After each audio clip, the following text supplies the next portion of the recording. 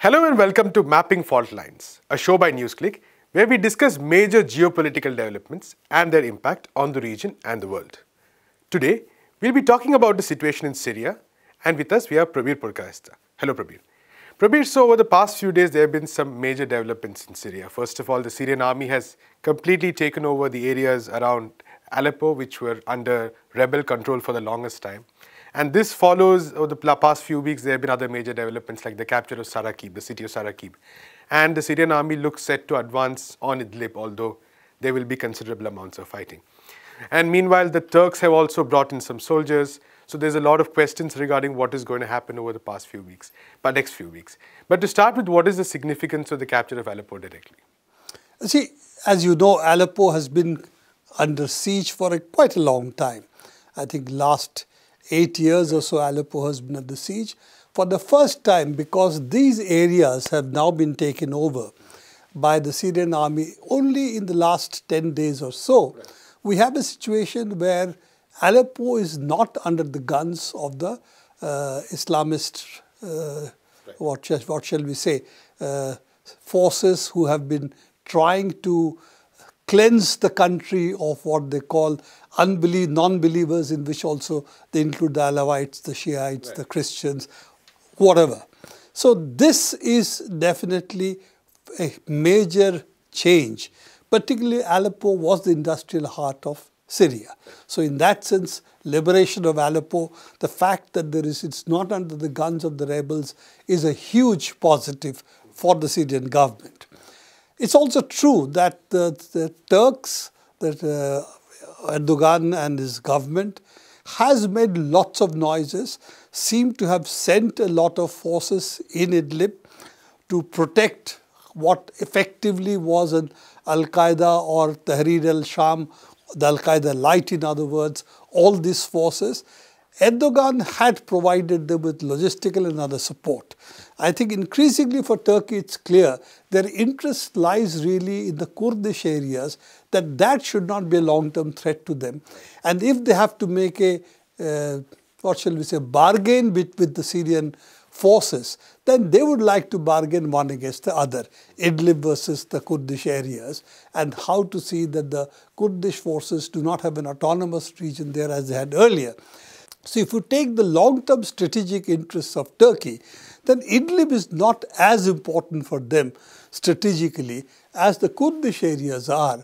And therefore, having a Kurdish area which recognizes the Syrian government and the posts or the checkposts, the border is patrolled by the Syrian Arab army, actually is better for them.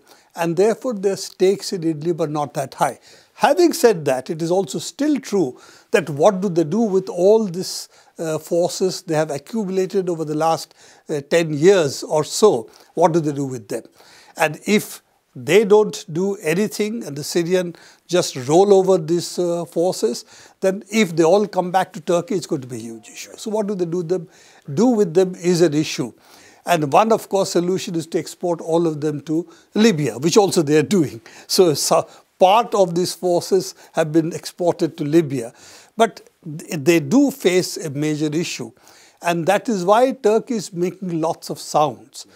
I don't think they want to go back to the American fold, confront Russia and the Syrian government.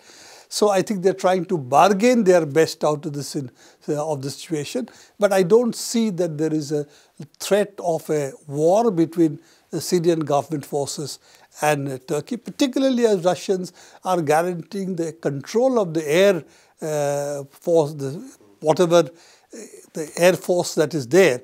The Russians have basically made that very clear that Turkey cannot really control the skies. Given that, I think this is going into a much longer grind for the rest of Idlib. But the key issue is that Aleppo is now safe, and now we are really talking about the M4, M5 highway, and we can talk about the M5 highway, which is also a very critical element of Syria. So coming to the highways themselves, and especially the campaign that began in December last year, and it's been quite a substantial, a very strong campaign by the Syrian army, and they've taken over substantial amounts of territory in Idlib. So what role exactly do the highways play in this context? You see, the two highways, M4 and M5, are the major arteries for Syria. The M5 is even more important. It connects Damascus to Aleppo, and it goes even further, Manbij, and even further to northeast Syria. So therefore, this highway has been the most critical artery for Syria. In this last 2 months of whatever battles have been waged in the area, the Syrian army's advance has seen the entire M5 come under the control of Syrian forces. M4 is still partially under rebel control. So that is one part. M5, they have also taken over the critical junction between M4 and M5, which is Sarakib town, what you already said. But they have really liberated about 1,500 square kilometers of area. And that means the entire M5 now is under control. Between Damascus and Aleppo, this is totally under government control. That's a huge, huge advance over what it was earlier, because again, this has been lost to the Syrian forces for quite some time. They had controlled most of M5, but there were still parts of M5 which was not under their control. That means the flow of traffic from Damascus right up to Aleppo via Homs, etc. was not going to take place. I think that's a major strategic advance. Coming to M4, that really connects Latakia to Aleppo, and that joins M5 in Sarakib. So effectively, we are talking of Sarakib to Latakia. And yes, that means that it would probably mean taking over of Idlib before you can really take over or control the highway completely. And Idlib is not going to be that easy as yet. And the Syrian forces also have a policy. This, I think, the Russians have also fine-tuned for them. They don't take head-on these kind of forces. What they do is have a partial siege, leave an exit for the forces to leave, and then slowly grind them down. And after a certain period, it seems in the negotiations, a section of the forces would like them to reach an arrangement by which they can lay down their arms and also have some respect left for them instead of surrendering or fighting to death, which are the only other two options that are available.